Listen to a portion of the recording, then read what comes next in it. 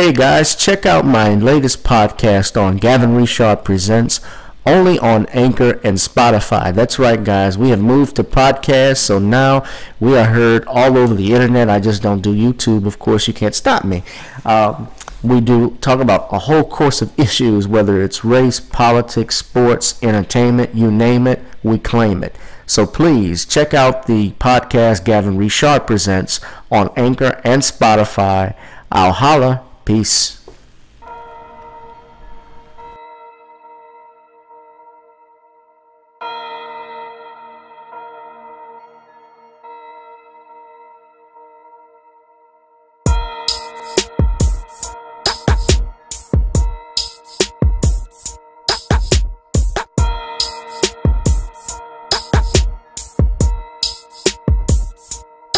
Welcome to another edition of Gavin Richard Presents here on my channel GBoot2786. Whoever you are, wherever you are, I hope you're blessed and doing safe this Saturday afternoon. Right now it's a beautiful day, no rain, it's just hot. But nevertheless, it's a good day. But I wanted to bring this to your attention now. I talked about this on a live stream before, but this concerns, of course, the Xavier and Dillard University issuing this joint letter to their student body as well as their faculty and staff, talking about their participation in a COVID-19 vaccination trial. Now, the letters from Presidents C. Reynolds Verrett and Walter Kimbrough, and they have claimed that they received injections as part of the Ochsner Medical System study. In a letter that penned to the students, they encourage others in the black community to also be participants. I'm going to read the letter here. It says here, our communities have been hit hard by the COVID-19 pandemic with harrowing consequences for the lives and health of our fellow citizens. Overcoming the virus will require the availability of vaccines effective for all people in our communities, especially our black and brown neighbors. Phase 3 vaccine trials have begun across the nation, including New Orleans. It is of the utmost importance that a significant number of black and brown subjects participate so that the effectiveness of these vaccines be understood across the many diverse populations that comprise these United States. Now, both Verrett and Kimbrough said they received these injections and have been monitoring and reporting any symptoms that they have. They also understated that they understood the possible risk by participating in the trial. Now, this did not sit well with many of the people in the comments section, including yours truly. You can see what I wrote here. Xavier and Dillard, as a member of a family that is filled with Xavier alumni, I have to ask you all, what in the world are you smoking? How can you try and suggest that students enroll in an experimental vaccination that, to my knowledge, the United States does not even officially have? Those things must be approved by the FDA, and they can take time. This is irresponsible. I made the decision to go to Southern University, Baton Rouge, and now I don't regret it. And people applauded my response. One lady wrote, "This does not reflect the views of the students or alumni." As a daughter of, that was Lisa Coleman. Kelly Ho says, as a daughter of both Southern and Xavier, I promise you this ain't the way Xavier University rolled under Norman Francis. Norman Francis was the longtime president of Xavier University here. My parents were in school. That's how they met, at Xavier University, when Norman Francis was running everything. We've been ringing the alarm on these charlatan board members and president for 6 years now. I can believe that. And you just look at the comments. People are saying this is disheartening.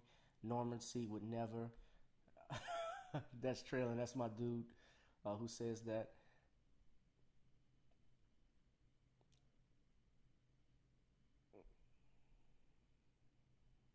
Oh, I'm reading this one, sisters.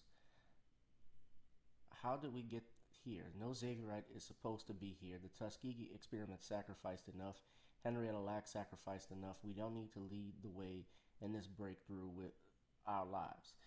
I agree with everyone in their comments. Now, let me just read further, okay? They say we the presidents of, so they've already stated that they've participated in the current trial, and upon our enrollment, we were fully informed and any possible risks that would exclude us from the study were disclosed, we are both well. We appeal to the students, faculty, and staff and alumni of Dillard Xavier and our siblings institutions to participate in this trial or others being conducted. The people and communities we serve look to us as an example. Our participation in such studies will help find ways to better fight the pandemic. Now, this is something that they did. They volunteered to do this. And when you read this letter and go through it, it is not mandatory that they cannot force students to, they're not in this letter forcing students to get vaccinations. However, by them encouraging that, by saying, well, we did it, you know, they are certainly prodding and certainly trying to encourage the student body and faculty members and others to get vaccinated. And something that, like I said before, the United States, to my knowledge, doesn't even have a vaccine for this. And vaccines can take years to develop. This is not something that happens overnight. You know, I know that Russia has stated that they found a vaccination. Putin said something like that. I believe China is developing a vaccine. A lot of countries try to develop drugs and so forth to treat a pandemic or to treat a pandemic or a virus. But, you know, there's no way that these things are guaranteed. And, you know, the fact that as you read further, they specifically mention unethical examples of medical research, as you see. As presidents of HBCUs, we do recall unethical examples of medical research. We remember the Tuskegee syphilis study, which misused and caused harm to African Americans and other people of color, undermining trust in health providers and caretakers. Today, there are many regulations in place to ensure the ethical execution of medical studies, including oversight by human subjects committees with diverse membership and participation of clinicians of color. Two of the leading physicians are Doctors Julia Garcia-Diaz and Evans Laborde. That don't mean shit. Let me just be real about it. You know, we have had, if you saw the movie Miss Evers Boys with Alfred Woodard, there was a black woman, that was a black woman who was there assisting in the Tuskegee syphilis program. And that was a movie that HBO did based on that with Alfred Woodard and Lawrence Fishburne. So having a black physician or Hispanic, you know, it looks like a Hispanic physician doesn't impress me. You know, we've gotten out of that whole symbolism thing.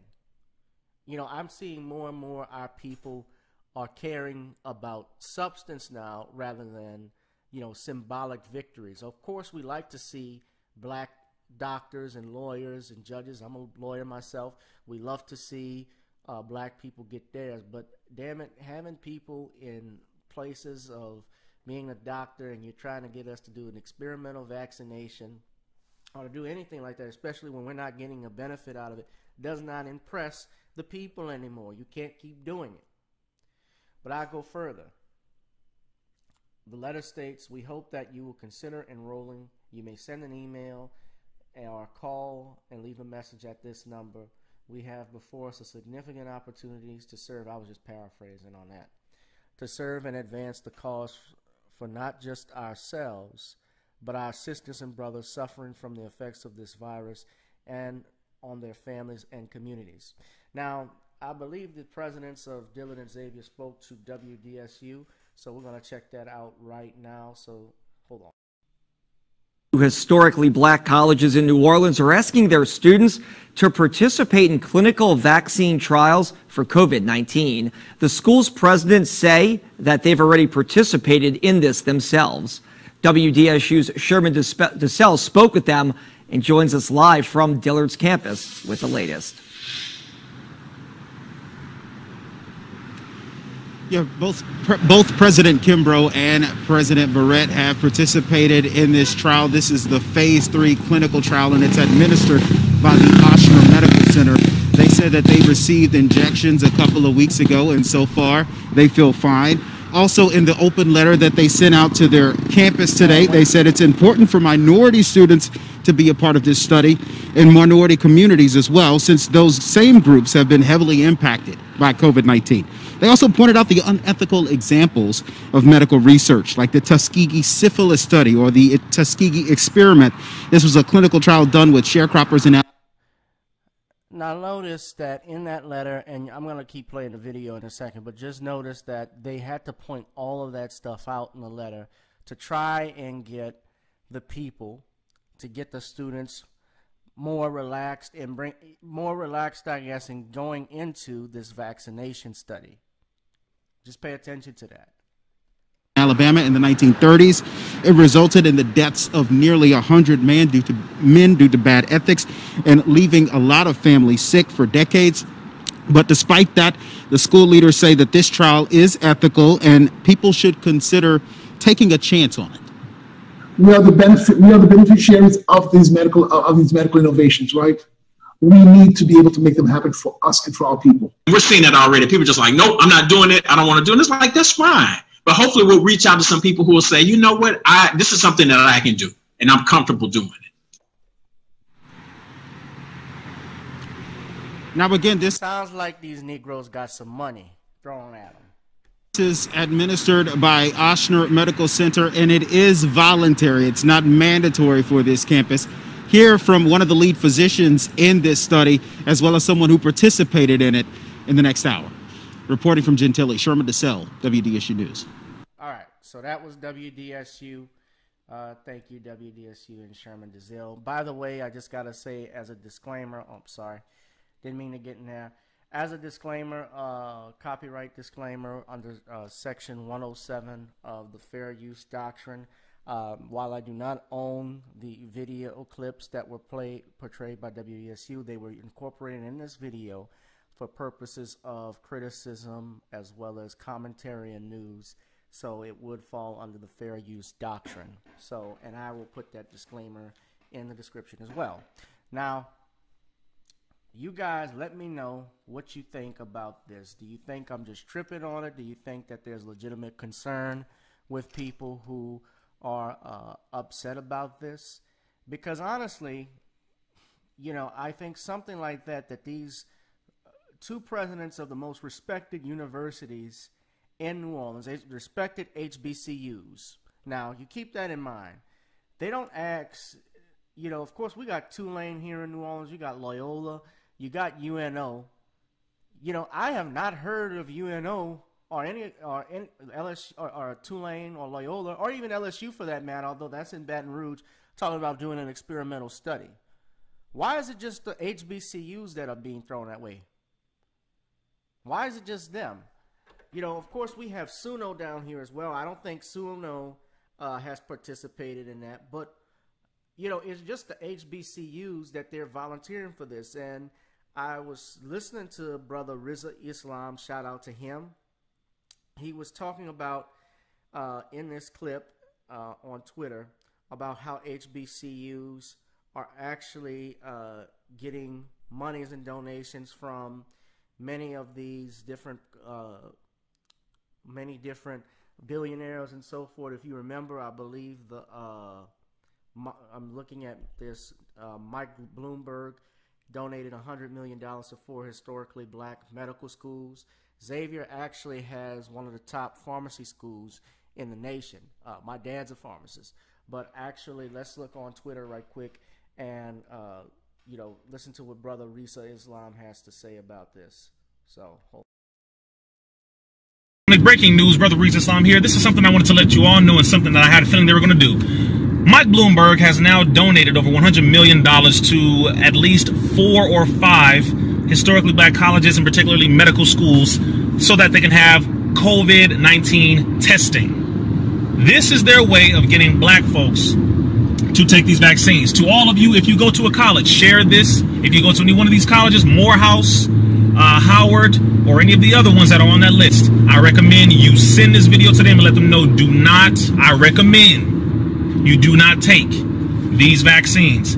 It takes at least 10 to 12 years to test them fully. They have not even been tested for 7 months. All 7 of the vaccine manufacturing companies are all in lawsuits. They have paid for over 1 billion doses of these vaccines, which equals up to at least 3 doses, and particularly 3 or 6 doses of vaccines for all of the people in the United States. These are experiments. Don't take it. Breaking news. All right. Now, to double on what Brother RichardEsq was saying, if you go actually to this story that I have here on abcnews.go, it actually states that Mackenzie Scott, who was the ex-wife of Jeff Bezos, she made a donation, and she's actually the wealthiest woman in the world with a net worth of $68 billion. She actually donated to 6 HBCUs, including, and you can look right here, Xavier University, Howard University, Hampton University, Morehouse College, Spelman College, and Tuskegee. They received over $160 million total in donations. My understanding here is that Howard received $40 million, Hampton received $30, Tuskegee $20, Spelman received an undisclosed amount. I don't see what she actually gave to Xavier. So Xavier received, okay, I'm reading here, Xavier released a statement and they received over, oh, sorry about this. Sometimes these ads just pop up, man. Can't do nothing about it. Xavier received $20 million in a donation from a donor who wished to remain anonymous. Morehouse revealed in a statement on Wednesday that they received an 8-figure gift from Scott. So, does that have anything to do with these COVID-19 vaccinations? And you see here she also gave to the Thurgood Marshall College Fund as well as the United Negro College Fund. I remember when the United Negro College Fund, you know, they're saying they were very popular at one point. If you remember, they used to do the Lou Rawls Parade of Stars, and Lou Rawls would do charity, that was a charity event he was very much associated with because he would love to give back to the community and to black colleges during that time. He performed countless concerts for them. But you guys let me know, what do you all think about this? Do you think that this is something that I'm just tripping over, or do you think there's a legitimate concern about these donations and the monies that that these HBCUs are receiving? Do you think it has anything to do with COVID-19 and vaccinations? So you guys stay tuned for the next video. I'll be dropping some more this weekend. You have a great weekend. Enjoy the rest of your day. I'll holla. Peace.